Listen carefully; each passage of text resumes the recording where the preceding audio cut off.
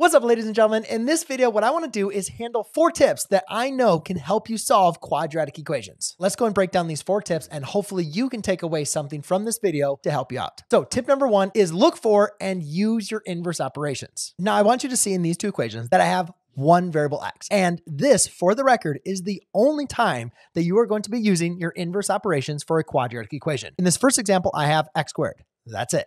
In this example, I have the quantity x plus 2 squared. But again, there's only one x and it's being squared. So when you only have one x, you can use your inverse operations. Any other time, please do not make that mistake because you will get the problem wrong. But when you do only have one x, the best thing I can offer to you is use your inverse operations. And again, what are the inverse operations? They're just undoing what property is happening to your variable. So like in this example, we are multiplying by 1/4 and we're subtracting by 5. So when you're solving using inverse operations, you always undo addition and subtraction first, then you undo a multiplication and division. Okay, so now you can see to undo subtraction, I just added a 5 to both sides. To undo multiplication, I divided by 1/4. But remember, dividing by a fraction is the same thing as multiplying by a reciprocal. So that's why I got x squared equals 24. Now the main important thing, you got to make sure to undo squaring that you use the inverse operation, which is going to be the square root. But notice we are introducing the square root. So therefore we need to make sure that we have 2 answers here. X is going to equal a plus or minus the square root of 24, which in this case, we could also go ahead and simplify that to a plus or minus 2 square root of 6. All right, now in this example, you can see there's a lot of inverse operations going on, right? I'm adding a 3, I'm multiplying by -2, but then inside the parentheses, I'm adding by 2. Well, the main thing we want to do is we want to isolate the x squared, right? Just like we did here, we isolated x squared before we took the square root. That's the same thing over here. You're going to want to subtract the 3 on both sides first, and then divide by -2 before we get into undoing the squaring. Now, in this case, we cannot subtract the 2, right? Because this 2 is inside this parentheses, that quantity is being squared. So therefore, I need to take the square root of both sides, and that's going to leave me now with an x plus 2 equals now the square root of a negative number, which again, remember, that's going to bring us into our imaginary unit system. So therefore, it's going to be I square root of 2, and then we could subtract the 2 on both sides. But again, remember from the last problem, make sure whenever you introduce the square root,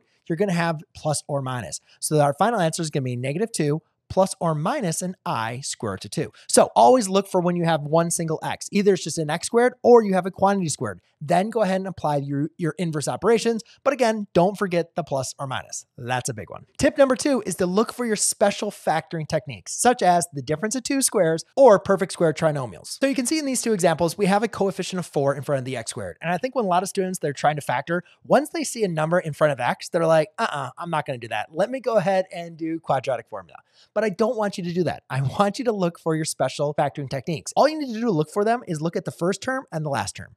First term and the last term. And if that first term and last term are square numbers like 4, 9, 16, 25, 36, 49, 64, 81, 100, then it's possible that you can either factor them by the difference of 2 squares or as a binomial squared. Now, in this first example, you have a square term minus another square term. So therefore, guess what? That is always going to be factored into the difference of 2 squares. When you have a square term minus another square term, you don't need to apply the quadratic formula. You don't need to use the inverse operations, although the last tip would be pretty helpful here. You can go ahead and factor this as a minus b times an a plus b. Now, the only issue sometimes is how to identify what my a is going to be and my b. But again, you can just simply just go ahead and write an equation here. If you say a squared then is going to be a 4x squared and b squared is equal to 25, you can easily go ahead and find your a and your b. Just go ahead and take the square root. Now, again, you don't need to actually introduce the square root here because you're only going to have this option. But in this case, your a would be a 2x. And when you take the square root in this case, your b is going to equal a 5. And again, it's always going to be a minus b, a plus b. So don't worry about that plus or minus. That's actually already kind of taken care of in this situation. But therefore, now I can go ahead and rewrite this as a 2x minus 5 times a 2x plus 5. And guess what? The cool thing is you can always go and check your work by multiplying it back out, right? And you can see here that my middle term is going to add to 0. That's why we don't have a middle linear term here. But now you have a product equal to 0. You can go ahead and apply the 0 product property, which basically means you can set both of these equal to 0 to go ahead and solve, and therefore add to 5, divide by 2. X is equal to a 5/2, subtract to 5, divide by 2, x is equal to a negative 5/2, which guess what? Remember the last example where we took the square root and I said, make sure you do the plus or minus? Well, this is why. Last one we did, I just told you to do the plus or minus, but here you can see we have x equals a plus or minus 5/2. Both of those solutions exist. So it's very important to make sure we don't forget that plus or minus. All right, now in this next example, it's a little bit more difficult to identify. But again, you want to look for the first term being a square number, which again, it is. Therefore, when you have that case, what you need to do is look at the middle term. And if you have an a squared, right, and you have a b squared, then if it is a perfect square trinomial, then the middle term is going to be 2 times a times b. So let's go and check this out. So if I have an a squared is equal to a 4x squared and a b squared is equal to a 9, well, we already said a was a 2x, right? And b is equal to a 3.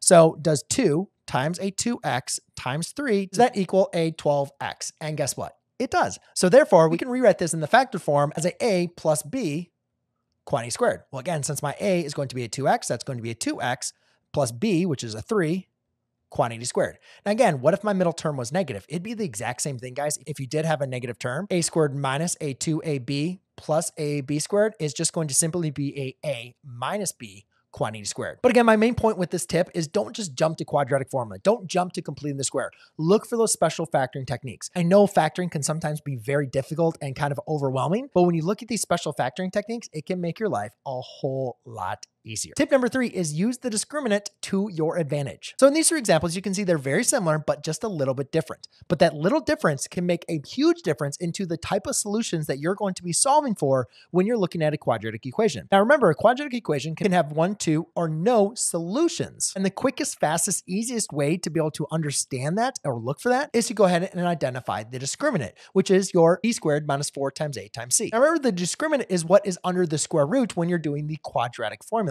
So even though I don't recommend that you immediately go always directly into this quadratic formula, a lot of time when you want to kind of understand what solutions you're going to be looking for, or maybe you want to verify that you did something correct, go ahead and check the discriminant to make sure your solutions are going to match up, or if you know if something's going to be factorable across rational numbers or not. So to really do this, you just need to make sure all of your equations are set equal to 0 and they're in standard form ax squared plus bx plus c. And now all we're simply going to do is go ahead and plug those values into b squared minus 4 times a times c. And it doesn't really matter if b is going to be a negative or a positive because you're going to square it anyways. But either way, we have a b squared minus a 4. A in this case is going to be a 1. So that's going to be times a 1 times a 12. Okay, now 4 times 12 is going to be 48, and negative 7 squared is going to be 49. So 49 minus a 48 is going to equal a 1. Whenever you have a square number as your discriminant, that tells you you're going to have 2 real rational solutions for your quadratic, meaning that this is more than likely going to be factorable. So you could obviously do the quadratic formula, but if you probably look at this, you could see which 2 factors multiply to give you a positive 12, but add to give you negative 7,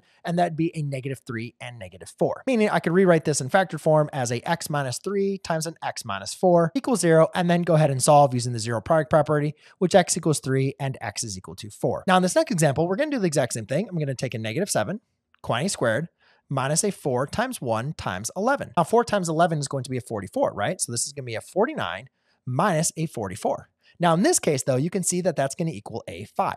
Now 5 is not a square number. So therefore what I'm going to have is 2 real irrational roots, meaning this is probably not going to be the easiest problem for you to be able to factor. So therefore you can use the discriminant and plug it into the rest of the quadratic formula. Forgot the quadratic formula? Just remember the solutions of a quadratic x are going to equal to opposite of b plus or minus the square root of the discriminant, b squared minus 4 times a times c, all over a 2a. Okay, now since I already found my discriminant, which is going to be 5, now again, remember that's under the square root, I can go ahead and actually plug in my b and my 2a to go ahead and find my 2 other solutions. So therefore it's going to be x is equal to a opposite of b, so b is negative 7, so therefore it's going to be a positive 7 plus or minus the square root of my discriminant, which in this case is 5, all over a 2 times a, which in this case is going to be a 1. So 2 times 1 is just 2, so therefore that is going to be my 2 solutions. Now let's go and take a look at the last example, which you can see is very, very similar. So again, I have my negative 7 quantity squared minus a 4 times a times c. So 4 times 13 is going to be a 52. So I'm going to have a 49 minus a 52. Now this is very important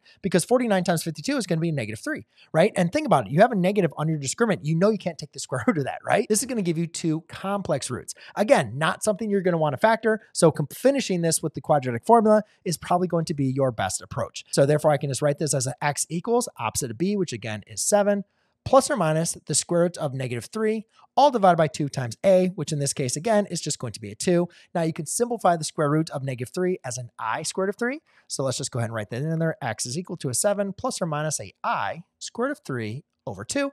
And you're all set. All right, ladies and gentlemen, and we've made it to the last tip, which is a huge tip. And I cannot tell you how many students make this mistake. time and time and time again. Probably one of the most important tips that I want you to take away from this video when you're solving quadratic equations, except for tip number 1, when you only have one x, is to make sure you get all the x's to the same side and get your quadratic equal to 0. And the reason why setting it equal to 0 is going to be so important, because if you're going to use factoring, we have to have a product equal to 0, right? Then we can apply the 0 product property. If you're going to be using the quadratic formula, you got to have it in standard form, meaning everything needs to be on one side, ax squared plus bx plus c. So therefore, you can see in these 3 examples, don't try to use inverse operations, right? There's more than one x. What you simply want to do is simplify, if there is any simplifying to get done, and get everything over to the same side. On a problem like this, it's just as easy as subtracting variables on the same side. So x squared minus an 8x is equal to 1, and then you can subtract a 1. So you have an x squared minus an 8x minus 1 equals 0. Then hopefully now, since I just showed you how to do the quadratic formula, you can go ahead and finish this problem. In this example, I always like to make my x to be positive. So rather than subtracting a 3x squared on both sides,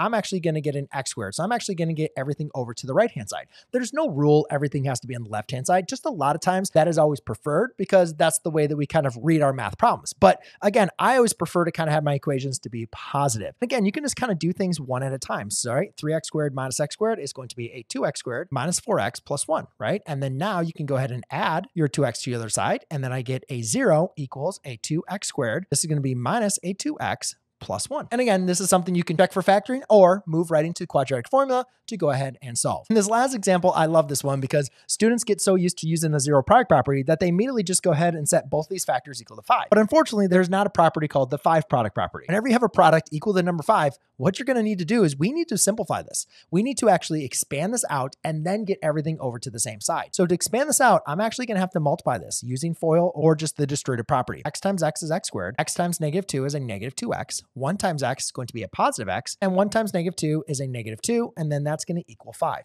Now I can go ahead and combine my middle terms, right? So an x squared minus x minus 2 is equal to a 5. And then again, remember, we want it equal to 0, right? So subtract the 5 on both sides, and you get an x squared minus x minus 7 is equal to 0. And then again, we have another equation that you can go ahead and check to see if it's factorable, or go ahead and move right into the quadratic formula. So there you go, ladies and gentlemen, 4 tips that hopefully you now have a better understanding of how to approach as well as solve your quadratic equations. If these tips were helpful, let me know in the comments down below. Or if you have your own tips from your own experience, being as a teacher, a student, or as a parent, let me know down below, and I might just have to add them into a new video. But if you're looking for more examples of solving quadratic equations, or you want to go and take a look at the notes and resources I offer inside my courses, then go and take a look at the playlists and links that I have for you down below. Otherwise, go ahead and take a look at the next video I created for you here. Cheers.